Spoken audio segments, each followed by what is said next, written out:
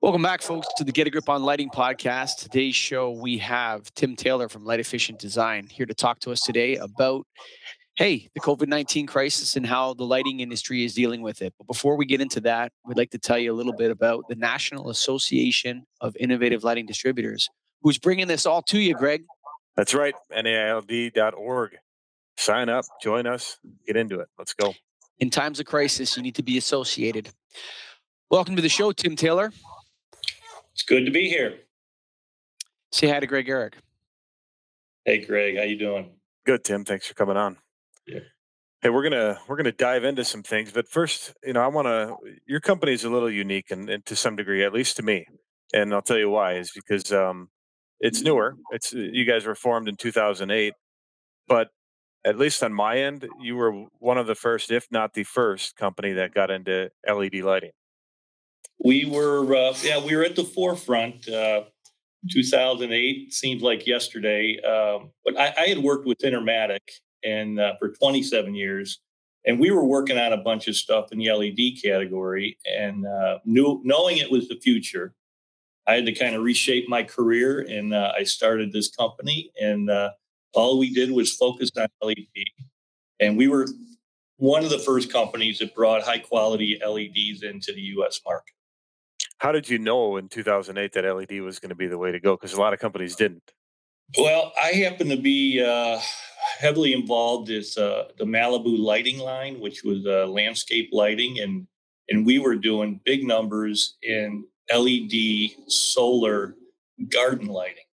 And so, back then you couldn't get enough light out of it to really use it commercially, but for garden lighting it worked. And I knew that the technology was exponentially improving every year. So just getting in there from the start, I knew it was going to become a major factor in the lighting business. How hard was it for you to come up with a name that was LED? Actually, I started with light emitting design, and then another company had already trademarked it. So that's where light efficient design came from. But we thought, if we could put LED in front of all our part numbers and we kind of become known as LED, that's what we wanted our brand to be. So it just came up with it. Can't quite explain it, but maybe a little lucky. No, it worked out. So I assume you guys get or got a lot of your product from China. Is that still the case? We did start. We actually, when we started the company, we had an engineer that actually lived in California, but he came from the lighting field and understood LEDs, the first concept. But he would go over and make sure that the factories were right and the product we brought in was right. But then we started using. I had a relationship from Malibu, the guy that made all that stuff for us. Personal friend, and he started his own factories there, and so now we have an exclusive arrangement where we co-develop product. He only sells to or provides product to us, and we won't go and get anything from anyone else as long as we developed it together. Where in China is that? Shenzhen. Okay. Yeah, southern. And did you, with the whole coronavirus issue, did you guys have any issues getting product, or have you had any issues? Well, like most of us, as we were coming into the Chinese New Year, all of a sudden, we became aware that the factories weren't going to come back on right away.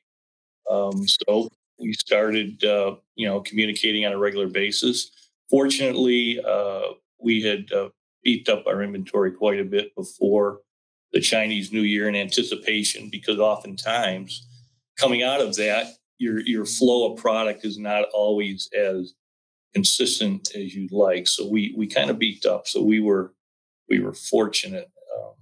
And today, supply chain is not the issue. That's pretty well back in place. As we all know, now the issue is how quickly are we going to come out of this? How quickly? Answer it, Tim. That is. We're doing okay right now. We're probably at about 50% of the number of orders that we're used to, and there's a lot of projects that are being worked on now as people are shut down from doing their regular work. But it's going to take time. I think it's going to take 3 or 4 months for us to, once they let us get back up and out on the street, it's going to take 3 or 4 months before this thing comes all the way back. Why? Why not just blast out of the gate hot?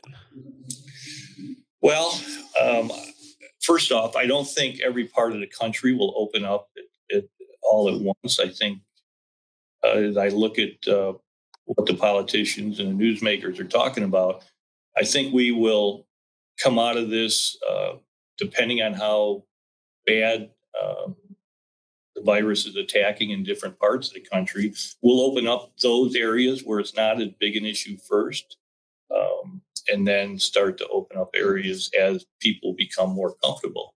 But even with that, I think people are going to be a little tentative to start. I'm not sure our distributors are going to want salespeople coming into their establishments right away. They may say, you know what, let's take this slow. Maybe we do continue to do some video conferencing and email and phone calls to get this thing started before we get groups of people back again. But it's hard to predict. But I do think it's going to take a while. I just don't think everyone's going to get up one day and go back to the way we did things. You know, it's interesting that you're kind of taking it, you're stepping back, you're looking at it and going, hey, are you guys financially able to manage a longer term crisis? Like, is there a chance that, light efficient design, do you have like a war chest that you're able to really sit back on a little bit and play it safe for a bit? Yeah, we're going to be fine. We are financially stable. Our balance sheet is strong. We have put in an application for the Payroll Protection Act, which our bank yesterday told us that we're approved. So that gives you a couple months of payroll to work off. And then, if we keep this 50% thing going, yeah, we could go for quite a while. Do you see the issue? So I remember when this whole thing started, Greg called me up and there was a president of one of our nailed vendors in his office saying there's going to be an issue with the supply chain. Remember that, Greg? I do. And now it's like, well, how are we going to recover back from the demand? Is there anything light efficient design can do or nailed members can do or any of us on the distributor side can do to really kickstart that demand? Well, I'm hoping, they're talking about a fourth piece of this government support or monies they're going to throw into the economy. But I'm hoping that they put, lighting retrofits would be a great place for them to put some stimulus money. Oh, yeah. Right? For us, it'd be great. So we should all be contacting our congressmen, and I'm hoping our association as a group would be taking the power of a group and contacting them. But that's one way I'm hoping that's going to happen. The other thing is, why we're not doing some of the work that we might normally do, getting yourself ready. So when this thing does open up, making sure all your I's are dotted, T's crossed, all your processes are if you had a little deficiencies in there, we're spending some time making sure we're getting our business lined up so it's as efficient as it can be when we do come back out of this. Lighting is infrastructure. And there's a lot of talk. I was listening to some news last night about, a lot of this money is going to go towards infrastructure. I know we laughed about it, but I think there's a great case to be made to congressmen. And I think, Greg, after the show, I think Tim's made a good point. We should contact Spencer and say, hey, let's send a letter to every single congressman in the U.S. Congress saying, hey, we think some of this money could be allocated for lighting, and here's why. Mm-hmm. And the other thing you guys might do is put together a form letter that we all could use. And we have right now, all the members, put something out to the members and ask us to all participate in this as well. Mm. Yes, I think that's actually a great idea for the industry, which is why we're doing this. I think it's the lighting is critical infrastructure. And I know they're talking about airports and roads and all that, but guess what? There's lighting on airports and roads and in all these infrastructure facilities. And I think and there's just everybody knows there's no better payback than a lighting project, environmentally, in terms of cash to the person doing it, and then the appeal of better light, which is a place I think we are, Greg. Yeah, that's right. It'd be an interesting concept, something we should definitely dive into. And you said it was a fourth piece, Tim. What did you mean by that? Yeah, well, I think Congress right now is working on the fourth leg of this stimulus package to help the economy come back, and so they're talking infrastructure as part of that. And I'm hoping that lighting retrofits are actually called out in that as where some money can be used, and they'll support that kind of work. Tim, that's a great idea.